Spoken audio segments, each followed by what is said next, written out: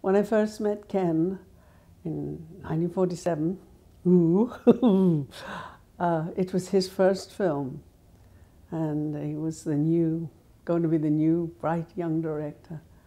And we had a cast of incredible cast: Dennis Price, Kathleen Harrison, Jack Warner, Dame Flora Robson, Jimmy Handley. I mean, I can go on and on.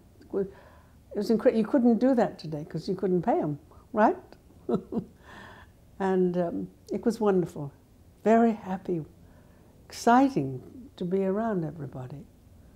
And for me, it was very interesting because Ken was a marvelous director, and it wasn't his first time filming, of course, but he was easy, very easy. Everything flowed with Ken.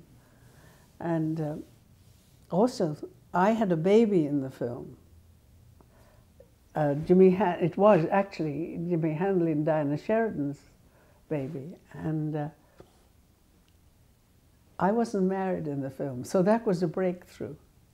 Tremendous, first time ever. You know, somebody's on the screen that is not married and has a big bouncing baby. And it was just very exciting. And we had location was up in Filey, Butlins Holiday Camp, which was hilarious to be there. And I went up, and I was the holiday princess, and it was filmed with 3,000 people sitting down to breakfast or lunch or dinner, and we would sing, "Knees up, Mother Brown, knees up, Mother Brown," you know. It was marvelous.